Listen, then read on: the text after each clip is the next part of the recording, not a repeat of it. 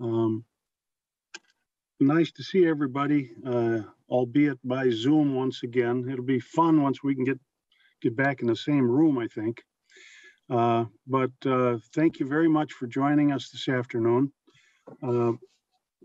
Today, we're just going to have an informational hearing only, where we want to talk about driver's license testing stations throughout the state of Minnesota.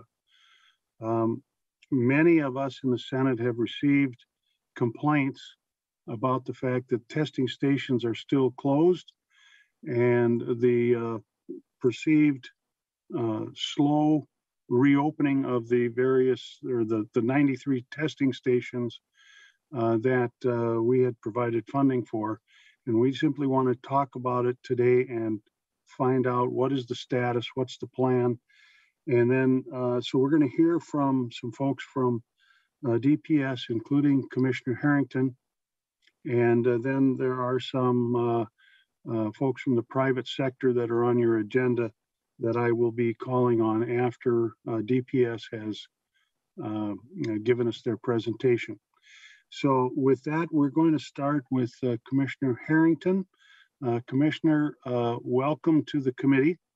And please introduce yourself for the record and proceed with your testimony. Chairman Newman, members of the committee, thank you very much. My name is John Harrington. I'm the Commissioner of the Department of Public Safety, and the Department of Vehicle Services is one of the divisions that exists under my watch. First of all, I want to thank you for having us here today to talk about the DVS reopening plan. I can assure you that the DVS reopening plan and the plan to reopen exam station is now the top priority for DVS. I know you are very acutely aware that DVS has been working on more than just reopening exam stations. For the past 2.5 years, DPS and DVS primary focus was on getting MnDrive right. And I would add that it was done on time and within budget that we were given. That fix was and has been our goal. And as of Monday, October 4th, phase 2 of Minnesota Drive has gone live and has been running smoothly. As you can probably remember from our first conversation in your office, that's a very different launch than the one that you described for me when I took over this office. With the completion of phase 2, DVS is in one system. This system, as Rick King and others predicted, has proven to be an excellent solution and puts us in a great place to be able to meet customer and stakeholder needs and to adapt to the changing needs that we see in the future. I want you to know that I hear, much as you do, from people every week on a pretty wide variety of DVS topics. Department of Vehicle Services oftentimes does come in for comment, and I do hear from folks. Those folks include farmers who have been calling me about trying to figure out CDL tests for truck drivers so they can get their crops in, and calls from school districts asking about how we can figure out a way to get school bus drivers tests so we can get our kids to school. And then we still get the calls every day from parents calling because they need to find a test for their child and they like to not have to drive a long distance to be able to do that. And they're sometimes frustrated by how many availabilities we have open. And I want you to know we understand their frustration and that DVS has been responding by staying open later, staying open on weekends. We've freed up space, added 100 spots to our testing capacity. And so we are doing everything we can to try and meet as many of the public's needs that we're aware of. And we appreciate the opportunity to hear today more about what those needs are. We are absolutely committed to getting 100% of our exam stations open as soon as possible. That transportation bill that was signed into law the end of June, early July was very clear. All exam stations that were closed due to COVID have to be reopened.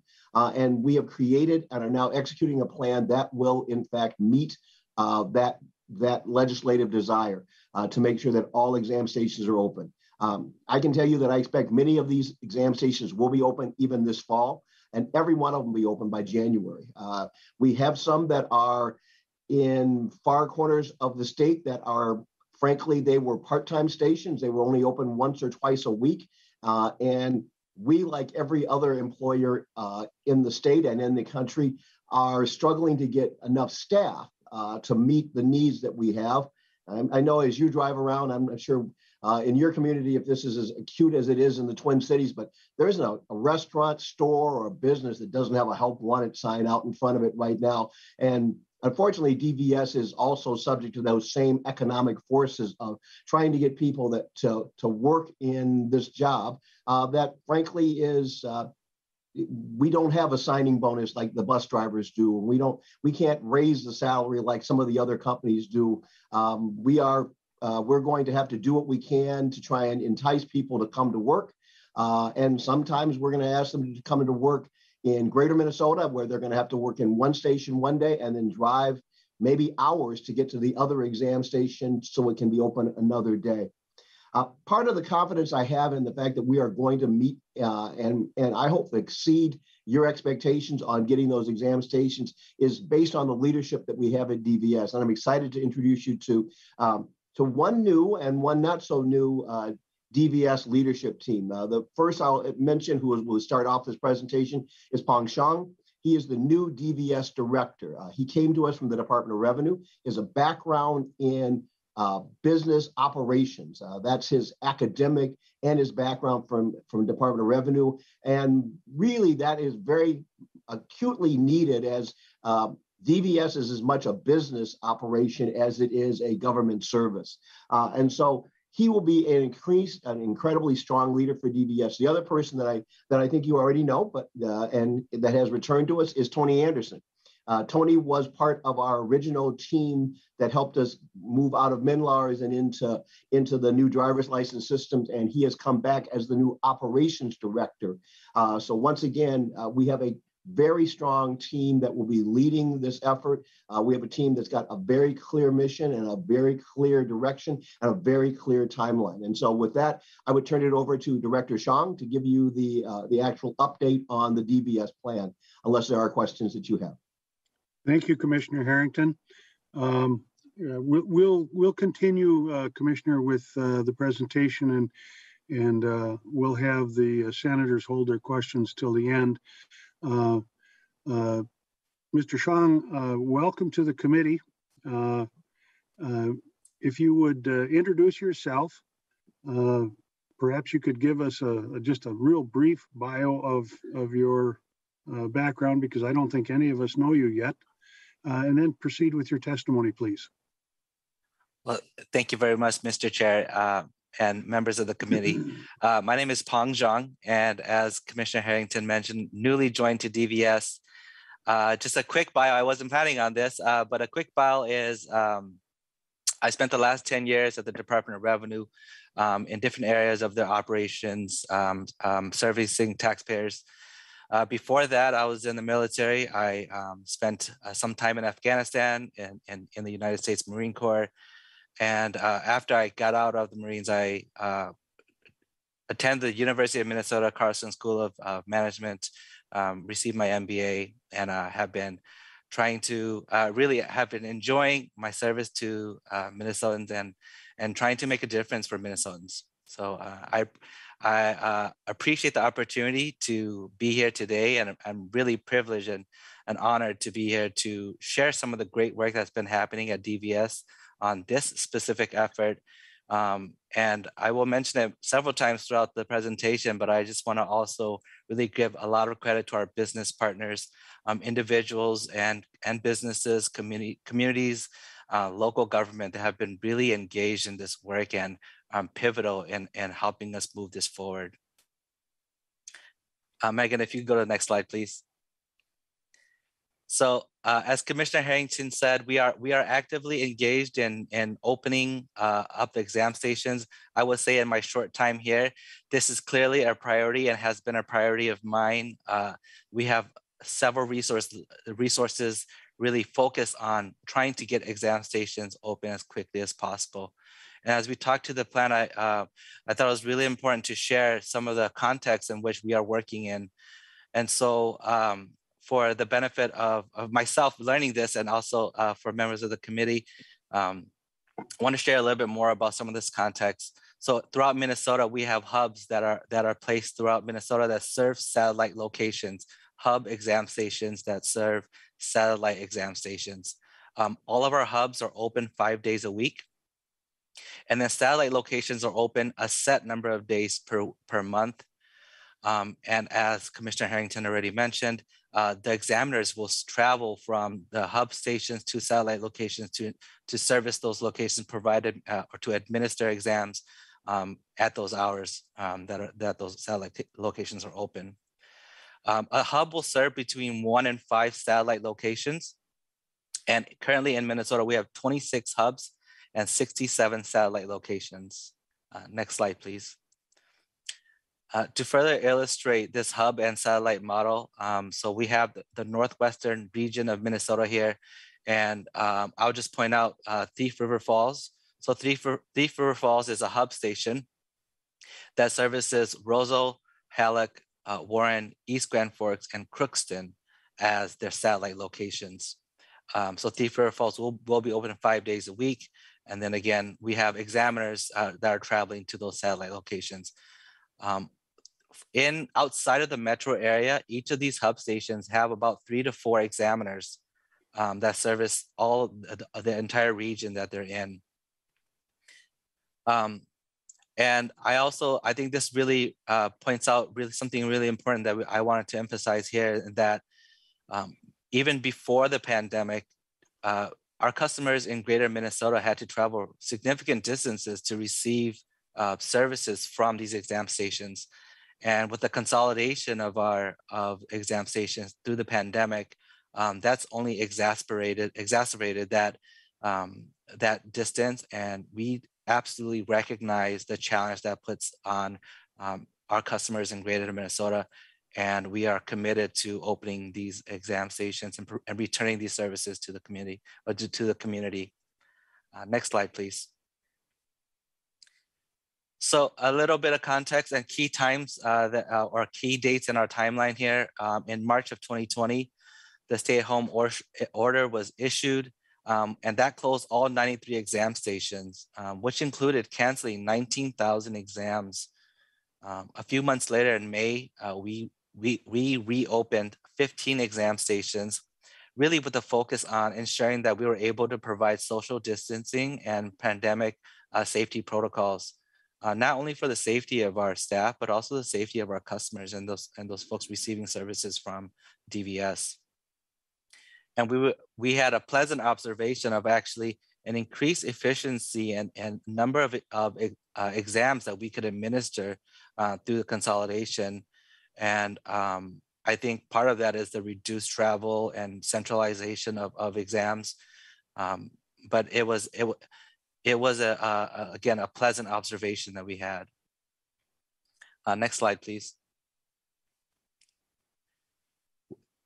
But with that being said, there was an outstanding demand for exams, and on average in 2020, we conducted 3,700 road tests per week. Significantly, in between May and October of 2020, we administered 81,000 Class D road tests. And in order to do that, we expanded service hours, which included Saturdays throughout October of 2020 at many of our exam stations. And currently, we offer services 7 days a week at Arden Hills, Eagan, and Plymouth. Again, with the desire to service as many Minnesotans as possible at our current exam stations. Next slide, please. So fast forward to today. This last summer, the transportation bill was signed, which included the plan to open all 93 exam stations and also included appropriations for fiscal year 22 and 23 to open exam stations with the intent of not reducing services and efficiencies we gained through some of that consolidation. And so, I'm sorry, Megan, next slide, please. So as we started the planning efforts for opening exam stations, we really set out for ourselves some guiding principles. Really a key principle of maintaining service level at exam stations. Again, some of those efficiencies that were gained there, we wanted to make sure that we were able to continue to produce and provide service to as many Minnesotans as we currently can.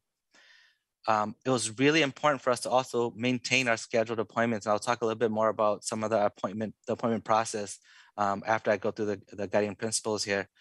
But maintaining those scheduled appointments was really a critical piece to our planning and the timing of our opening exam stations. Returning to pre-pandemic service level at closed exam stations. And that means that for our hub stations, we want to get back to 5 days a week. And for our satellite locations to return to those days, those designated days and hours throughout the month that those satellite locations were opened. And of course, as a desire for all of us here, reopening stations as soon as possible, that logistics permitting, that we would do those as soon as we could. And then really, really importantly, and I said, I can't say this enough, but just the engagement with local government, engagement with local business partners and different entities is a priority for us, and it has been just pivotal in our plan.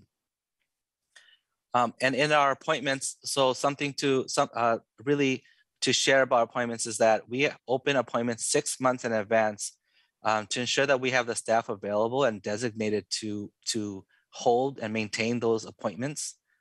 And then as appointments become available, either through cancellations or through additional staffing that we're able to assign to administer exams, we're opening those up weekly with the hope that Minnesotans can get into appointments sooner, and that we're providing, again, as many exams as possible and every single exam schedule or every single appointment is filled. Next slide, please. So in moving out of our planning phase and really moving into the logistics of reopening exam stations, three critical elements or three critical pieces of opening exam stations were working through the leases, ensuring that we had adequate staffing, as Commissioner Harrington had mentioned, and really working with our community partners to ensure that their needs are being addressed and met as we are going through this exam opening process. Next slide, please. So as we close exam stations in early 2020 and now moving into reopening those exam stations, many of those leases expired or had to be renegotiated or were due for renegotiation, 38 total. And a barrier that we had not anticipated, but are working through now, and that collaboration again with local government has been really critical and effective, is that some of these leases had to be negotiated through city council and county boards, and that really depended on some of the timing that they meant for decision making.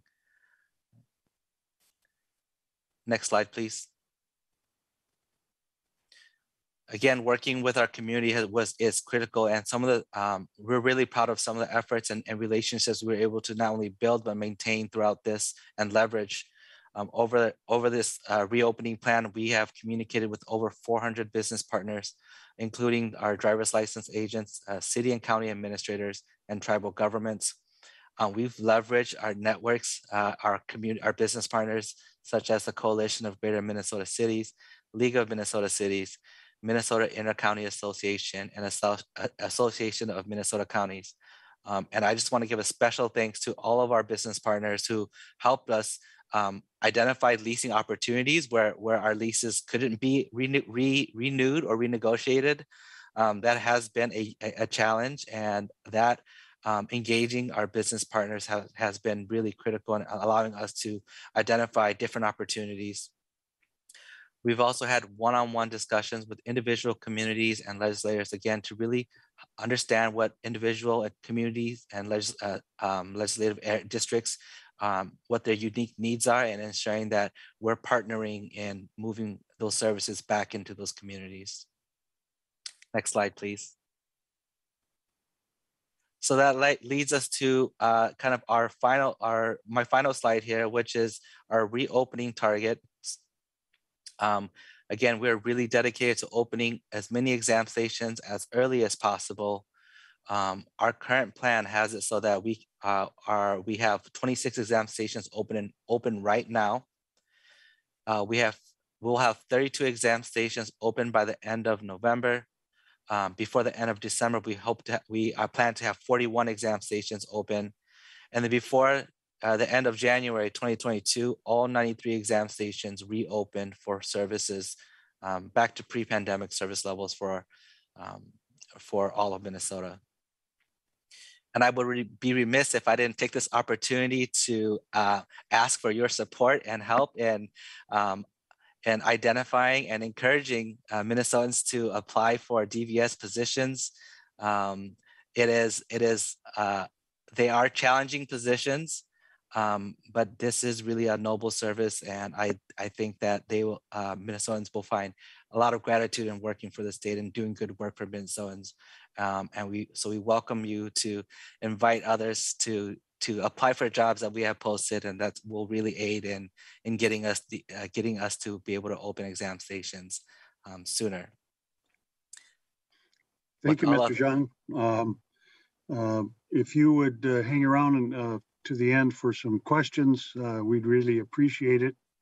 At this time, I'm going to go to Mr. Anderson, Director of Operations for DVS. Mr. Anderson, are you there? There you are. Thank you. Thank you, Chair Newman. Sometimes it's hard to spot someone amongst all the faces. Please identify yourself for the record and proceed, please. Thank you, Chair Newman. Tony Anderson, Operations Director here for Driver and Vehicle Services, and I am present to assist Director Zhang with any questions that the committee may have. So no presentation for myself. I'm here to support any questions. Thank you, Mr. Anderson. We're going to go now. We've got 4 folks who are coming in to testify from the private sector. The Trucking Association, a private trucking business. We've got a county commissioner with us, and then someone representing the school bus operators.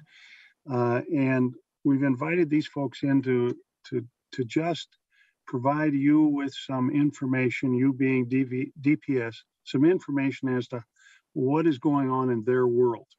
And we'd appreciate it very much if you would listen carefully to what they have to say, because this testing issue is really important to not only the people of the state of Minnesota who are getting their Class D licenses, but also to industry and our economy in general. So I'm going to start with Mr. Hausladen from the Trucking Association.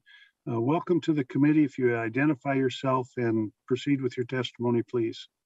Yes, good afternoon, Mr. Chairman. John Hausladen, President of the Minnesota Trucking Association.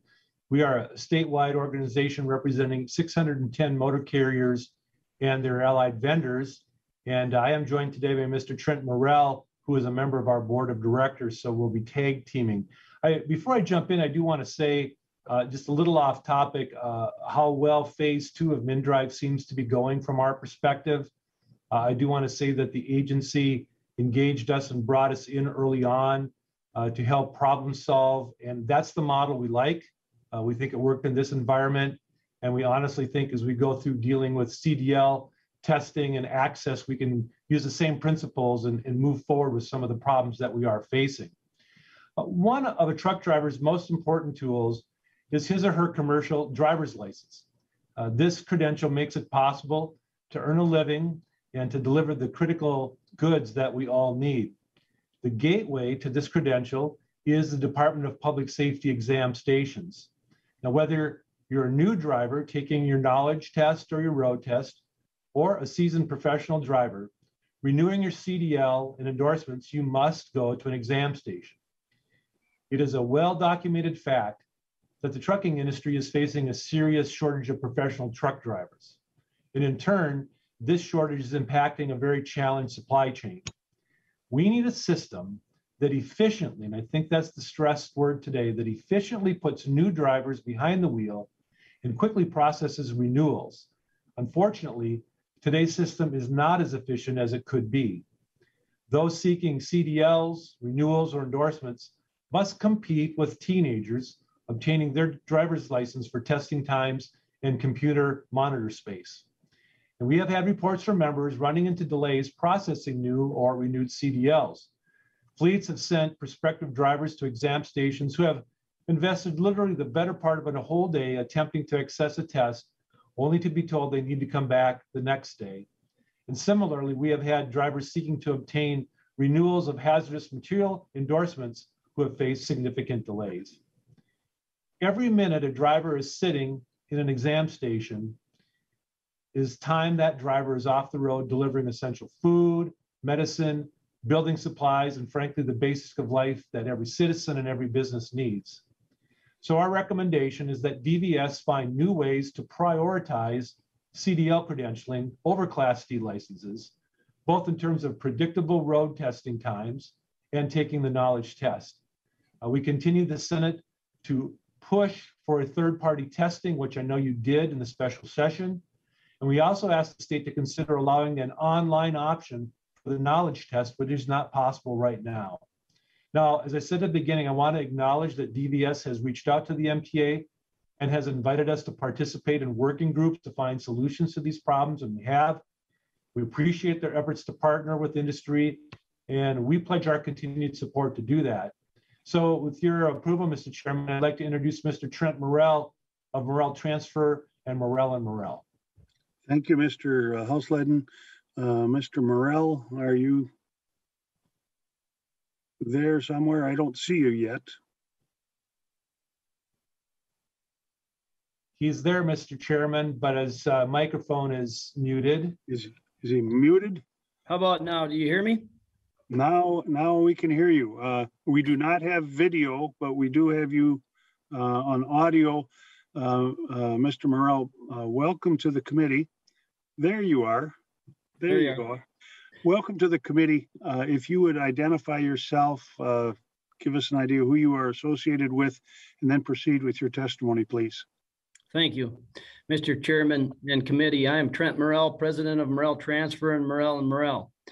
We are a third generation family owned and operated trucking company located in Elk River, Minnesota. We are a diverse business operating vans, flatbeds, end dumps, dry bulk, and over-dimensional trailers. We deliver raw materials and manufactured products to job sites, roads, and businesses, including hazmat and hazardous materials. We have approximately 60 trucks and employ 85 people. As Mr. Houseledden stated, it is critical that we keep our trucks rolling. A driver out of the truck can delay a major project and seriously impact our operational efficiency. I am speaking to you today to share our recent experiences with the Anoka exam station. My experience is personal. I maintain my CDL with hazmat and enjoy spending time in the truck most days. In July, I took a day out of the truck and I went into the exam station to renew my CDL and take the hazardous material written exam. This is required at every license renewal. I was told they were full, and when in fact they were using only 2 of the 10 exam stations. I asked if I could make an appointment and was told no. I would have to try again another day. I asked if there were slower times when it would be easier for me to get in and was told maybe in the mornings. I did return several days later and completed my renewal due to in part the fact that they had started using more exam stations. Trying to learn from that experience, along with some other interactions, our office team attempted to call ahead on behalf of a different driver who was needed to get a test for his hazmat renewal. Our team was on hold for over an hour. When they did speak with a representative, they were told the only solution was to go to a different testing site. My team then sought the phone number for different exam stations in hopes of preventing a drive of an hour or longer and only to be told the same thing. The exam station staffer said they were too busy to take calls. When asked to speak to a supervisor, we were told none were available and then were hung up on. To put a fine point on this, our team documented some of their experiences. On June 25th, our person arrived at 2:15, told they were at their quota for the day and would have to come back. On June 30th, arrived at 8 a.m. and got in to test at 11 a.m. On July 1st, arrived at 7:50, got in at 11:45. On July 6th, arrived at 9 a.m. and was turned away. On July 8th, 7:45 a.m. and was told it would be hours. Employee left due to the wait. On July 7th, arrived at 7 a.m. and was third in line, but didn't get in until 10 a.m. or so. Mr. Chairman, we're just truckers trying to do our jobs. These wait times and poor customer service create more reasons for good men and women to leave our industry. We are facing workforce shortages that is impacting the supply chain. Licensing delays make it very difficult to recruit and retain talent. From an operational standpoint perspective, it is next to impossible to plan loads when you don't know how long a driver will be hung up for an exam. We appreciate the additional resources the legislature appropriated for the exam stations and hope it will make a real difference in addressing our needs. To put it simple, DVS needs to make CDL exams and road tests a priority to keep the supply chain moving. Thank you for your time, and I am available for questions if needed. Thank you, Mr. Morrell. I appreciate that very much. Next, we have on deck Mr.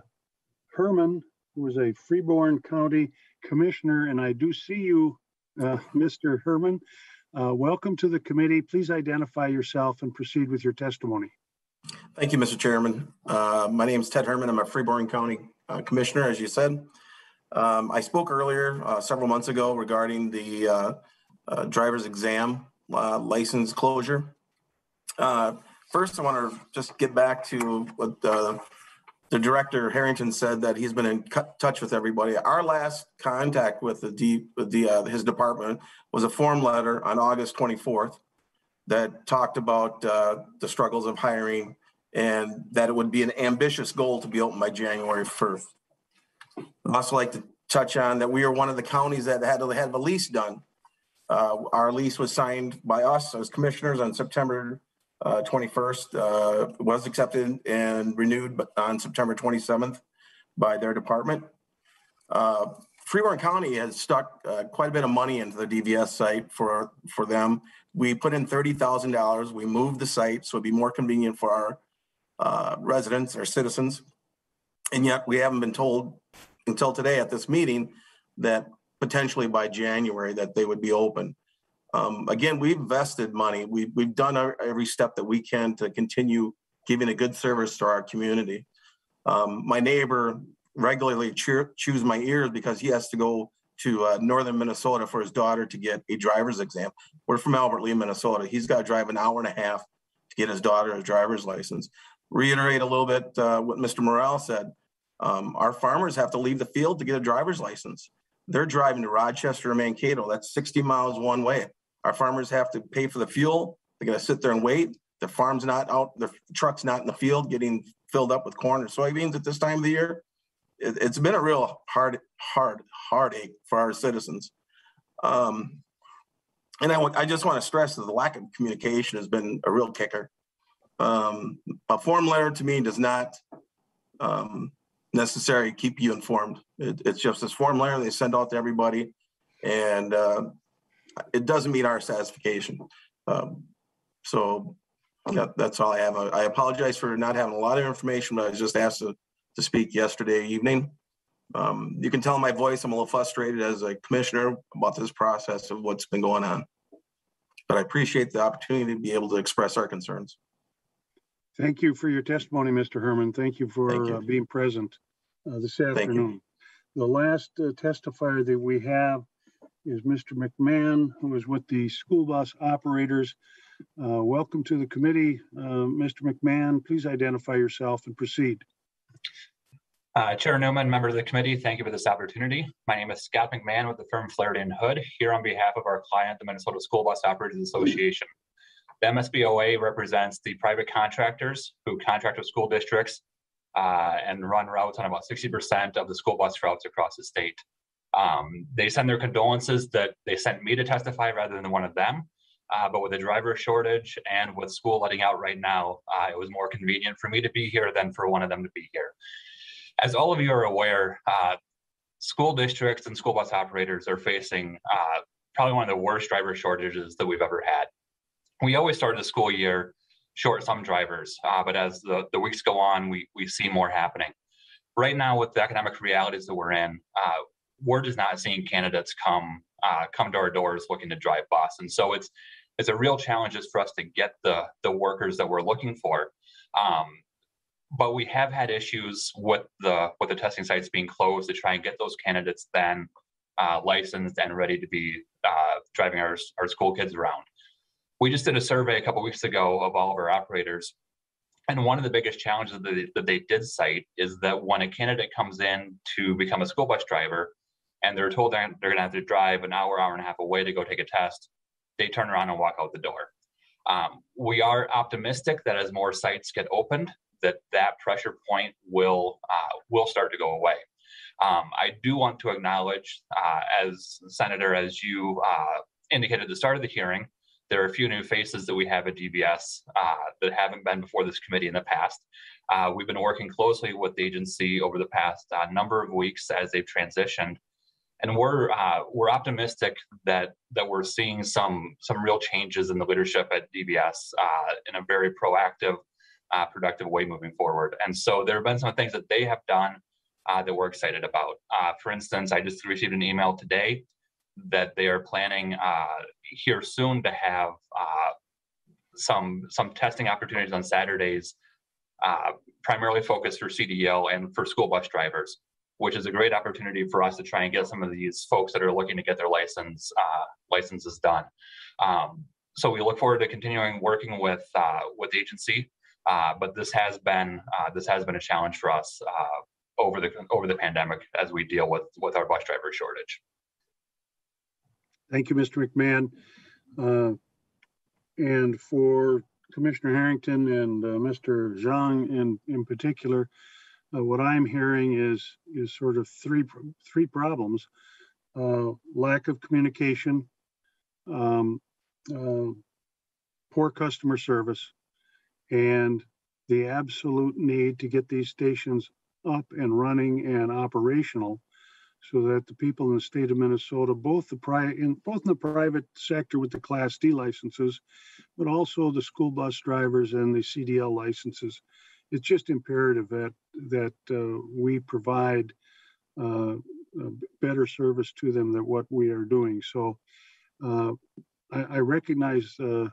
Zhang, that you are new with the department, and we certainly have to give you the opportunity to be able to perform, but I really wanted you to hear from the private sector directly as to some of the problems that they are experiencing and how severe these problems are, in hopes that we can work together and do a better job for the people of the state of Minnesota.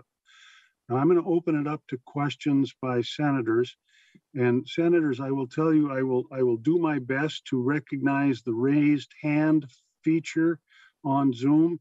If I miss, turn on your video and wave your hand in front of the cameras, and I will do my very best to spot you. The first hand that I see up is Senator Yazinski. I think mine was the last hand up, but I'll go ahead. Sorry. Mine's a pretty quick question. So, Mr. Zhang, so if I'm up in Halleck or Roseau, I mean, what is the, best, what time do you believe is adequate to be able to travel to get my license renewed or do that? I mean, I know it says in Halleck, I see on your map, Halleck has opened, but if they're not open that day, what is the ideal distance you see for citizens having to travel to get their license? It just seems like if you look at that northwest corner of the state, it's awfully long to be able to go in and get a test. I just don't believe it's fair for those citizens to have to travel that far, because again, I see, there's a spoke in the hub, and the distant location has very limited hours. But what's the ideal travel time to get something done for a citizen across the state, and that's for rural or for metro? Mr. Shung. Mr. Chair, Senator Jasinski, thank you for that question.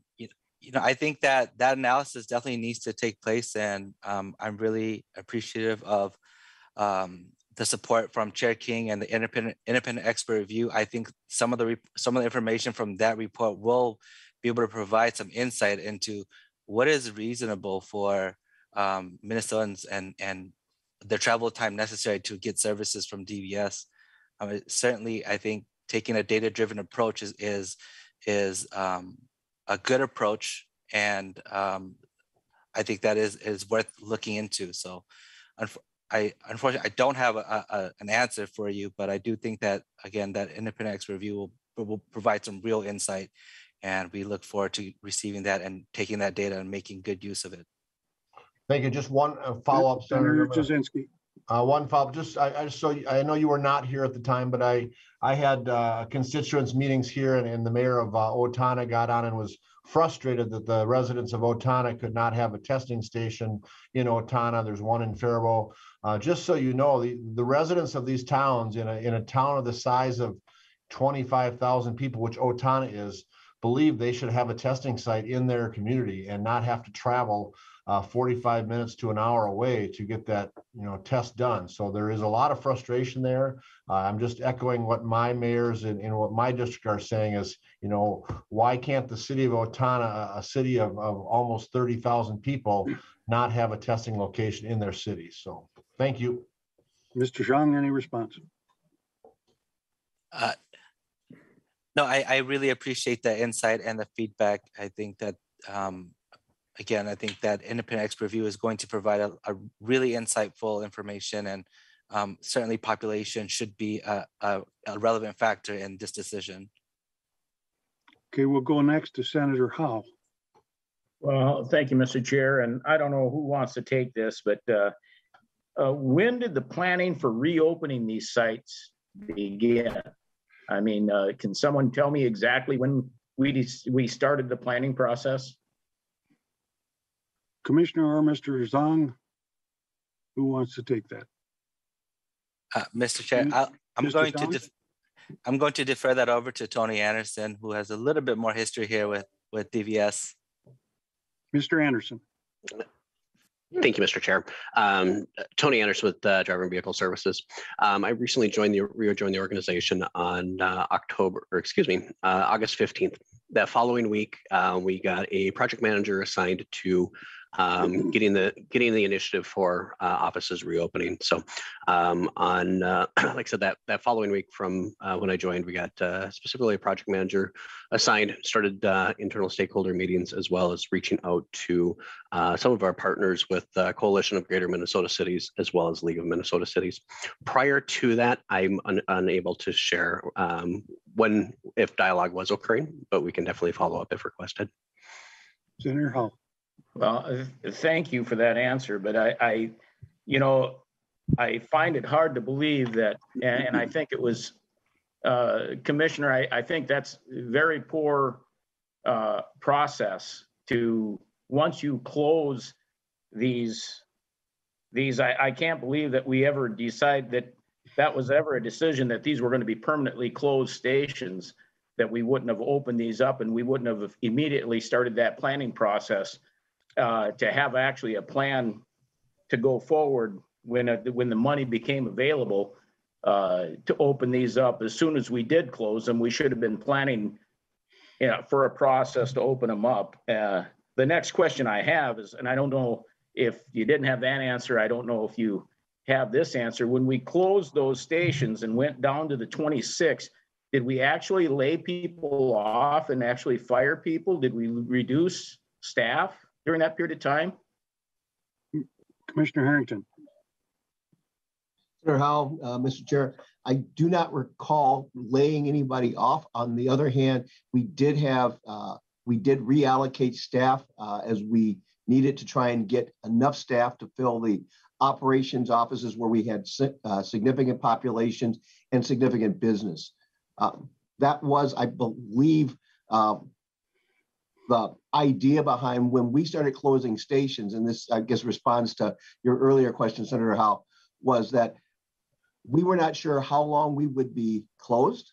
And we also recognize that in many stations, they were such a part-time operation that we had to consider whether or not the business needs and the funding for keeping a station that was only open 1 day a week, but we were paying for lease space and others for more time than that, was a good use of the taxpayers' dollars. And so we absolutely did look at whether or not we were going to reopen some of those stations. And that was one of the considerations that was discussed during the last legislative session as we presented our side of that. And then once the instructions were given to us and the funding was given to us to make sure that all those stations reopened, we were in the process of hiring new staff to run DVS. Once that staff was brought on board, we then initiated the next piece of that, which was to start getting the exam stations reopened and creating the plan for that. Senator Howe. Thank you, Mr. Chair, and thank you, Commissioner. When you looked at reopening, did you look at a different system other than the hub and spoke? I've had experience with hub and spoke in the military. I can tell you that it sometimes works and sometimes doesn't work very well. So the question I have is, as we looked at opening stations up, did we look at doing something different than a hub and spoke system? Commissioner Harrington or Mr. Zahn?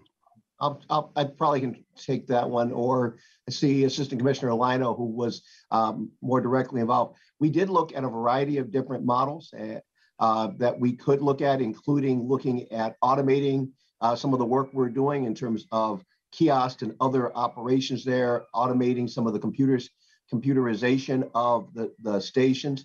I can't give you a direct answer as to what other options we looked at. I believe hub and spoke was the primary model that we landed on and decided that was going to be the direction that we would follow. But I see Assistant Commissioner Lino's hand is up. He may have a better answer because he was more involved in the actual day-to-day planning of that. Mr. Lino. Chair Newman and members, thank you. And thank you for the observation on efficiency. We actually worked that discussion fairly thoroughly. And one of the things we really tried to focus on was looking at how far Minnesotans had to drive to get an exam. We also knew right away that we would need to start focusing on reopening locations, but we were also trying to balance that out from an efficiency perspective. Driver exam is far more efficient if we stayed to some centralized testing locations.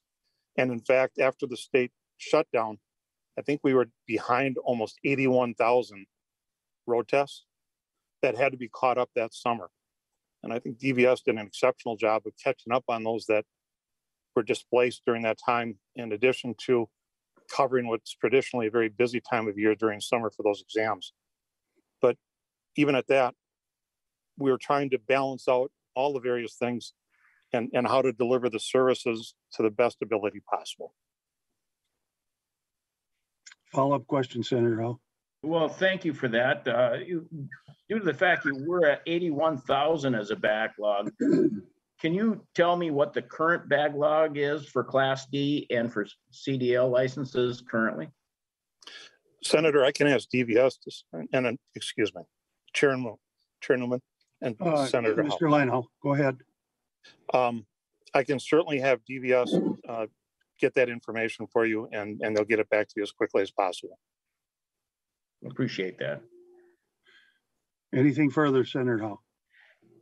I guess, you know, I will just say that I'm troubled with the aspect that we're having licensed examiners drive, and we're paying these folks to drive to these locations. And I'm not sure if we haven't looked at having these locations, hiring part-time people to be at these locations. And I find it hard to believe that you had 26 stations open, you had to renegotiate 58 leases, which left you 32 of those locations that still had leases open, and you're going to open those up by the way it sounds as if I look at the slide, I'm not quite sure if that was November or whatever. I find it troubling we couldn't open those things much sooner than that because the leases were still current. I would have thought that that could have been a reallocation of staff, and you could have opened up those 32 much sooner than they're currently not even open now. I find that troubling, to say the least, and I'll end my questions at that, Mr. Chair. Thank you, Senator Howe. Senator Kiffmeyer. Go ahead. Thank you, Mr. Yeah, thank you, Mr. Chair. I always have to find the, get my cursor over to get to the unmute button. So thank you very much. So I appreciate the fact that we have our testifiers here today. And I have a question first for Mr. Morrell.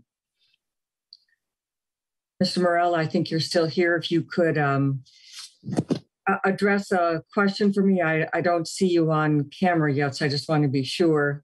He just unmuted, Senator, so go ahead and ask your question. Okay, all right.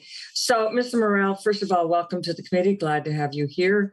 And from Elk River, which is in my district, we all well know Morrell and the work that you do and the good business that you do as well in our area. My question for you, though, is when you have drivers going in for CDLs, they're on the road for a long time, they're going back and forth, scheduling, other things.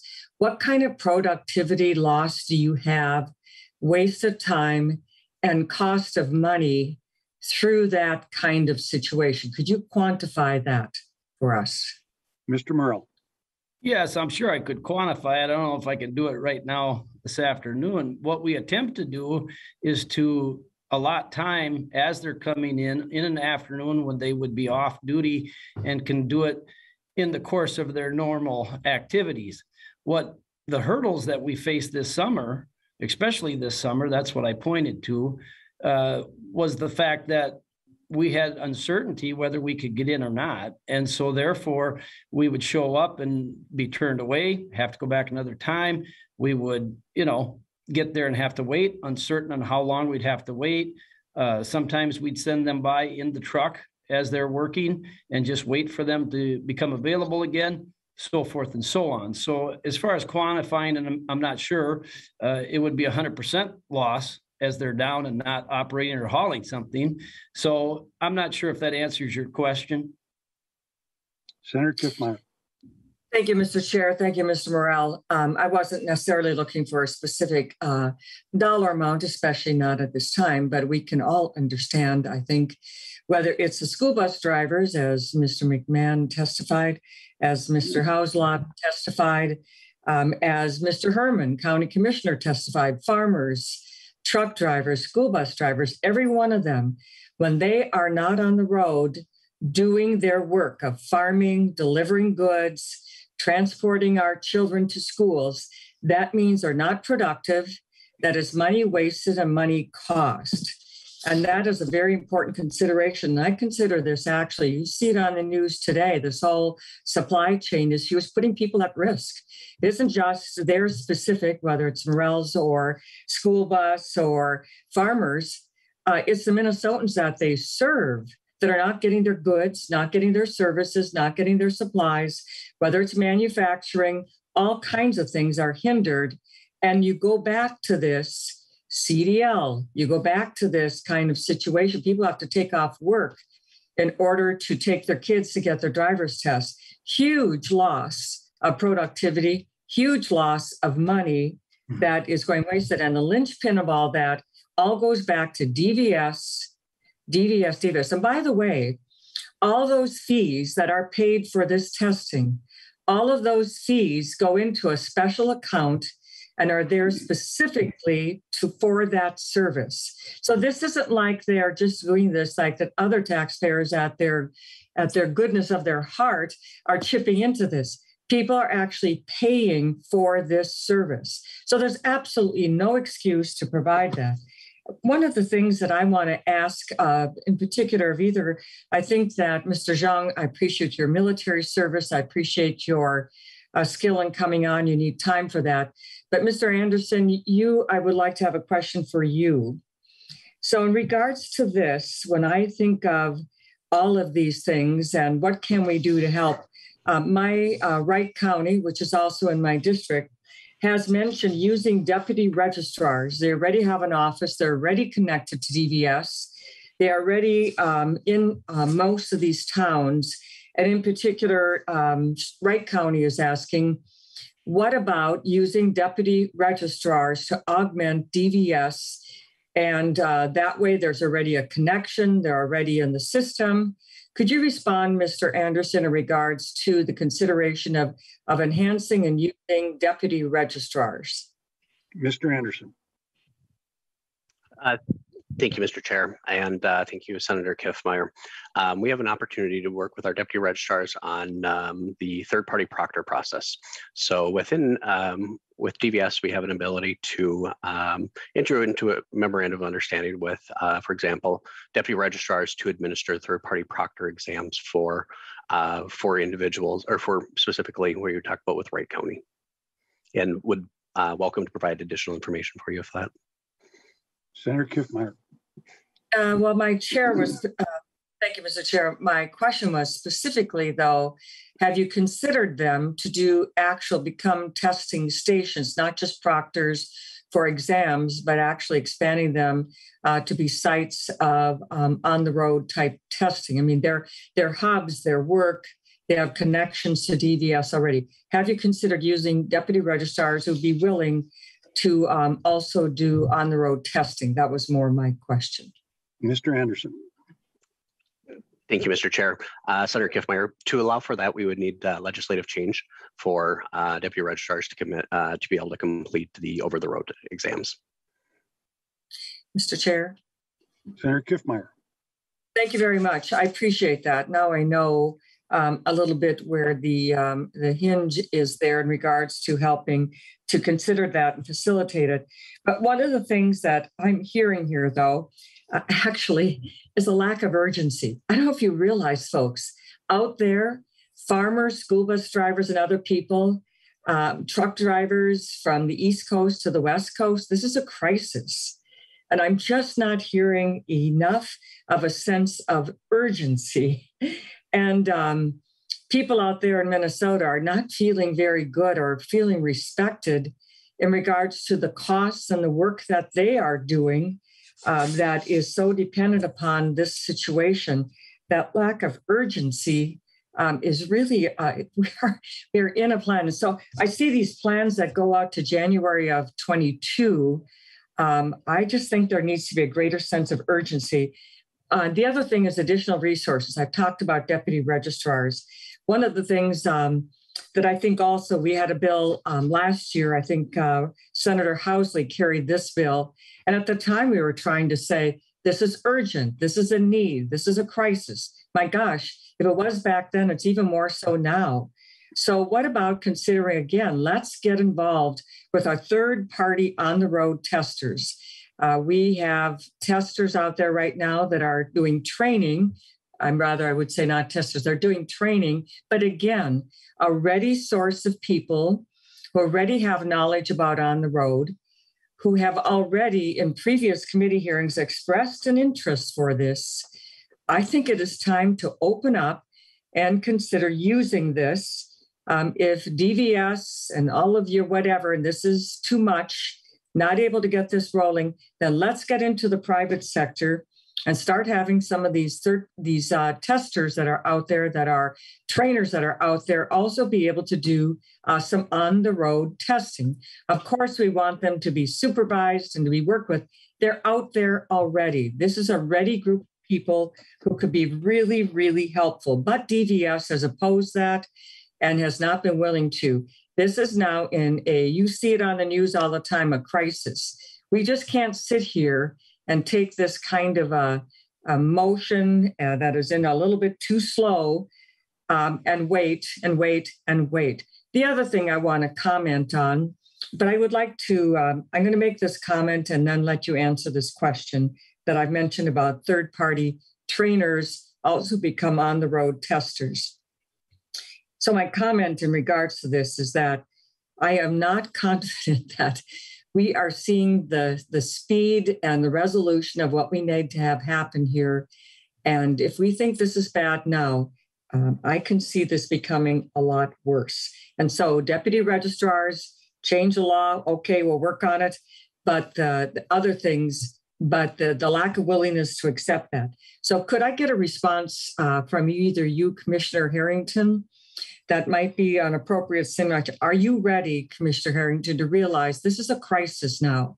And going to our trainers that are out there, driving trainers, enabling them to also be on the road testers under the supervision could be a great asset to you. Also, looking at deputy registrars. Commissioner Harrington, would you be willing to look at that and consider that? And is there anything that keeps you currently right now from using what we are already having is trainers for driving trainers to also use them as testers? Is there something that would hinder from you? Is that a legislative action? But are you willing to consider that and use those two avenues to augment DVS? Commissioner Harrington. Mr. Chair, Senator Kiffmeyer, we have considered that, and my understanding is the subject matter experts did not recommend that to me. And so having listened to the subject matter experts and others in regards to third-party testing, we did not support that when it came up in legislation last year. And I have not gotten any new information that makes me believe that it is prudent to do that now. One of the pieces of the data that was very persuasive to me is that the testing regimen as it's currently configured has made Minnesota one of the safest states in terms of driving, far safer than the states where third-party testing is currently in existence. And we were not willing to sacrifice the safety that the tests provide in terms of making sure that folks that do get their license are in fact safe drivers for an expedience. If there is additional information from Senator Kiffmeyer or others that would give me greater certainty on the safety end of things, I would be happy to consider it. But that was, I believe, the primary reason why we did not support third-party testing when it came up in the last legislative session. Senator Kiffmeyer. Well, Commissioner Harrington, then we're kind of left in this scenario of make do, especially in rural Minnesota. That means those of us in rural Minnesota that don't live in some of those areas are left with a long drive. Now, the testers are reimbursed for their mileage. However, our Minnesotans aren't, our truck drivers aren't, our school bus folks aren't. And so, Commissioner Harrington, again, we're in a crisis right now. This is a crisis. Our farmers, school bus, our truck drivers, and the delivery. And so, Commissioner Harrington, if that's the position you're going to take, then I think you're going to have to really create a greater sense of urgency and speed and up your plan in regards to having results through DVS. If that's the position you're going to take, then you need to deliver that and not just tell rural Minnesota, just drive into the metro, just drive into some other big city, because in the rural Minnesota area, it's okay if you drive a lot, and it's okay if you have to take time off work. It's okay if you don't have the same service that the metro areas or those regional centers have. That is not a very good message for rural Minnesota. And they are the ones that need to have the same service. They pay the fees, they pay for these things, and they should have the same service as anybody else in the metro area that lives much closer. So I'd like to see a greater sense of urgency and delivery for this need that we have that is a crisis now here in Minnesota and across the country. But here in Minnesota is my job to look after. And I really hope, Commissioner Harrington, there's going to be a much greater sense of urgency from you and your staff for a paid service that Minnesotans should be treated much more respectfully. Thank you, Mr. Chair. Thank you, Senator Kiffmeyer. Mr. McMahon, remind us, did we not do something with school bus drivers' licenses a couple of years ago to aid in getting them their licenses? Yeah, Chair Newman. So in Minnesota for school bus drivers, we do allow third-party testing for the driving test. What we did a couple years ago, prior to your omnibus bill a couple years ago, The third-party tester would be a school bus operator, and they could test the driving candidates of other school bus operators. So if I had a school bus company, I could test your drivers, or you could test my drivers if you have a third-party tester. The change that we made a couple years ago allowed the companies to test their own drivers. So if I had the company and I had a candidate come in, they could provide the driving test for their drivers. They still need to conduct, I believe, at least 12 tests a year to maintain their certification, but that's only for the driving test. They're not allowed to do anything with the knowledge tests in that process. And if I recall correctly, Mr. McMahon, the reason why the driver's test was allowed is because of a severe backlog, and it was an attempt to get school bus drivers properly licensed and on the road. Is that correct? Yes, it was. Part of our attempt to address the backlog that we were seeing at the time, and we have seen for some time in getting drivers in for that driving test. We were seeing situations where it would be 4, 5, 6 weeks after a candidate has done their written test before we could get them in for the driving test. So it was that attempt to give an alternate opportunity for that part of the test to get done. Thank you, Mr. McMahon. Commissioner, I agree fully with Senator Kiffmeyer that this is an urgent matter that has to be addressed. And I am not in agreement with the flat statement that third-party testing cannot be conducted safely by the private sector. If we can do it in terms of at least the driving test for the school bus drivers who are ferrying our children around, I would think it would be equally safe to do it with a commercial CDL as requested by the Trucking Association. I would ask, Commissioner, that your agency look seriously into the arena of third-party testing in general. School bus drivers, CDLs, Class D. I'm not convinced at all that the only safe way to do it is through a state agency, perhaps supervised or licensed by a state agency, but perhaps if we could get the private sector involved and have them help us with getting these licenses issued, it may be a way out of this conundrum. And I'm not seeing this problem being solved in the very near future. I have no doubt, Commissioner, that you're working hard at it. I believe that, I really do.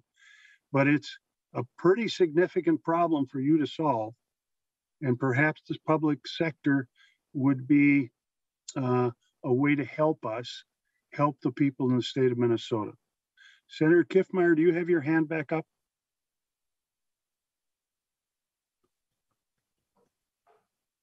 Mr. Chairman? Commissioner Harrington. Yeah, just to be clear, the third-party testing issue that we were not in support of is the Class D. It's the 16-year-olds and the others that are doing Class D testings, not the CDLs. We have not opposed CDL testing, and as was mentioned by the school bus operators, that is allowed, and we don't have a particular opposition there. The feds do control CDL written and driving examinations, and so we would have to work with them on any modifications to that, but we're certainly open to that. And just to give you some sense of how we believe it, how urgent we believe this, exam stations have been open 7 days a week since June. They continue to be open, and we've had additional school bus Saturdays that we have brought in where we've been able to bring hundreds of people in or schedule hundreds of exams on Saturdays because we do believe this is urgent. And literally we have gone from a 5-day-a-week model of operation to a 7-day-a-week model of operation to try and make sure that every opportunity that we are maximizing our staff and maximizing our facilities to the greatest extent that we can. I can promise you that we do see this as urgent. That is why we have, we are continuing to look at how can we make modifications to this. And we see specifically the school bus drivers and the truck drivers, the farm drivers, as being the areas where we believe that is the most urgent. In no small part because that is where we have heard directly from Minnesota companies that have expressed the need to be able to get people in the door so that they can get crops out of the field and to harvest, or students from home and school and back again. So we are working, and we do believe we do see that sense of urgency. I am open to further conversations on the CDL with the feds and with the legislature. It was Class D that we were particularly concerned about changing that to a third-party model, is where we were most concerned about the safety issue. Commissioner, the driving exam stations that are open 7 days a week, is that in the metro only, or is that statewide? I believe that's statewide, but I will check and have an answer for you shortly. Right. And you are, I take it, open to work with the legislature and the trucking association to try and get the CDL third-party testing up and operational in Minnesota. Is that correct? If we can do it safely, I'm open to the conversation. Is there any reason why you think it cannot be done safely? I don't have any data that says it can't be done safely. The fact that the school bus has been able to do that safely, I think is a pretty good marker that it can be. But I don't want to make that an absolute statement because I don't have enough facts in front of me to be able to say absolutely we are ready to move forward with that. Mr. McMahon, as a result of allowing third-party testing for driving for school bus operators, any increase in the safety factor in the state of Minnesota? You know, Senator, to your question, the last thing that any of our operators want is a bad bus driver on the road. And so if we see them through the testing process or in the start of their driving career that we have concerns with them, they're not going to be a school bus driver anymore.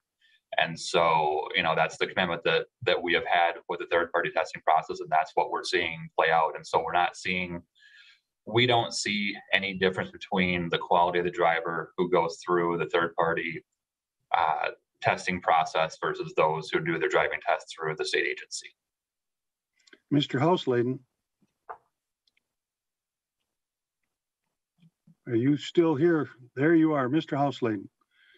The commissioner has mentioned that, you know, the federal government is involved in commercial driver's licenses, and I understand that.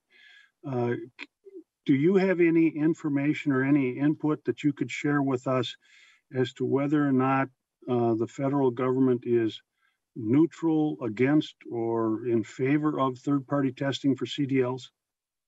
Mr. Chairman, what I can tell you is that third-party CDL testing is allowed in other states, and it is being done successfully and safely. Okay, thank you, Mr. Houseladen. Commissioner, I really think that we ought to dig into this a little bit deeper. And I fully understand that your concern is the safety of the state of Minnesota and the people that are on the road, but ours is also. And I really would appreciate it if you would work with the legislature and the trucking association and the various folks in the state of Minnesota that are being harmed by the inability to get their CDLs and their proper testing done. So I look forward to working with you on that. You have my commitment that we will have, that the Department of Public Safety and DVS will work with you on doing that and do it as in an expedited fashion. Thank you, Mr. Commissioner. Senator Yazinski, you've had your hand up for quite some time. Go ahead. Thank you, Mr. Chair. And I think a couple things have been answered, but again, going back to the school bus third-party testing, I was the author of that, and I've heard nothing but positive comments from my transportation operators here in my district. They think that's phenomenal. It's really sped up the process and made it much more easier as the comments have been made. When they found out back a while it was taking so long, they desperately needed bus drivers. And if they found out they had to wait for 2 to 3 weeks, they'd go to the marketplace somewhere else in the workforce. So it's been a great thing. I also introduced a bill for the online knowledge test for the first-time drivers, and that did not pass this last session. But I guess my question is either to Commissioner Harrington, DPS or DVS. So on the CDL portion, you are open to an online knowledge testing. Is that correct? What your statement was there, Commissioner Harrington? Commissioner Harrington. You are muted, Mr. Commissioner. Sorry about that. There we go. Jasinski, Mr. Chair, I'm certainly open to the conversation. I don't have any reasons to oppose it, but I do want to make sure that before I commit one way or another that I've looked at all the data and that there is no reasons to be concerned around the public safety and the traffic safety issue. Senator Mr. Chair, just to follow up again, as the concern that I heard when I did the first one for the 15 and 16-year-olds or the 14 and 15-year-olds, they didn't think that was correct at that age level. But obviously CDL drivers are much older, would typically be older than that. I think they have to be 18. So I think that would be a good way to expedite that, to get things going, because obviously we've heard today there is a sense of urgency. So I would hope that you would support that. Again, I think the online, as I've said, I've been taking my online pilot's license knowledge portion online. So I think if I'll make the same analogy, if you can learn how to fly an airplane online, you should be able to learn how to drive a commercial truck. So thank you. Senator Howe. Thank you, Mr. Chair. And Mr. Hausladen, is there other states, are you aware of other states or even Canada that allows third-party CDL testing? Mr. Hausladen. Mr. Chair, Senator Howe, yeah, we can get you a list of the states that are doing that, yes. So other states, Senator Howe. thank you, Mr. Chair. Mr. Hausladen, there's other states do this, and I don't know if Canada does it, but don't those other states' drivers come into Minnesota? Mr. Hausladen. Yeah, yes, Mr. Chair. CDL is essentially a national license. You are issued it in your state of residence, and then, of course, you use it in any state. So it is recognized by the credentialing and law enforcement in each state. Senator Howe. Well, Commissioner Harrington, if that's the case, and other states are having success in doing this, and their drivers are running on our roads, why is it that we have an opposition to allow our citizens that same opportunity to have that third-party testing to get on the road and satisfy this shortage of truck drivers that we are currently facing? Commissioner Harrington. Senator Howe, Mr. Chair, we're not in opposition. The opposition we had was to the younger drivers and the Class D drivers having third-party testing. There has been political oppositions to CDL and third-party testing, but that has not come from my agency. And we're more than willing and interested in looking at what other states are doing this and how successful they are, and continuing this conversation with the legislature and with the trucking industry to make sure that we are doing all that we can to make sure that we have the driver's licenses can be issued in an expedited fashion, but that we're also doing it in a way that will make sure that Minnesota's roads are safe. That is those are the two variables that we have to keep in mind. Is crash rates and safety rates are also something that we have to keep in mind, in addition to trying to make sure that we do it as efficiently as possible. Thank you, Commissioner. Okay, I am not seeing any other hands up. I'm going to just pause for a second, but I don't see anybody else. With that, Senator Kiffmeyer. Thank you, Mr. Chair. I just want to, I think when Commissioner Harrington just now made a comment about as efficiently as possible, and I think generally that has been meant to be efficiently within DVS. But I think it's really important to think of efficiency also for our Minnesota drivers, whether it's by truck or bus or by car. Efficiency is about them as well, respecting their time, respecting their efforts, respecting their costs that are involved in this process. So I would like to just make sure that on behalf of Minnesotans out there, that efficiency includes them. And I think that will also help the crunch. But I think it's just simply the right thing to do. And so I just want to be sure we talk about efficiency. It tends to be efficiency within DVS. Let's make sure that includes efficiency for Minnesotans as well. Thank you, Mr. Chair. Thank you, Senator Kiffmeyer. Commissioner Harrington, I'll give you an opportunity to respond if you wish. Senator Kiffmeyer, Mr. Chair, I don't disagree with you. That's why Department of Vehicle Services and DPS has been working with the deputy registers and with a variety of other third-party and private sector vendors to make sure that we can get the job done. So we're not opposed to that. That is a change in a model that has been the preferred model for a number of years, and we have made changes. We have made those changes as both technology has continued to, change, and as the needs of the state have changed. And we're continuing to be willing to have that conversation and to make those changes, just as we're working on kiosks and just as we've worked on computerizing the knowledge test. We continue to do that work both internally to DVS and DPS, and also do it with our partners in the private sector. Thank you, Commissioner. And Commissioner, to you and your team, I want to thank you for taking the time and joining us this afternoon. To those from the private sector, thank you very much for coming in and providing us with some insight as to the real world out there. Sometimes we need a dose of that. We are now at just about an hour and a half, so I'm going to adjourn the meeting. But again, thank you for all who joined us this afternoon. And with a little luck, I hope we have learned something. So we are adjourned.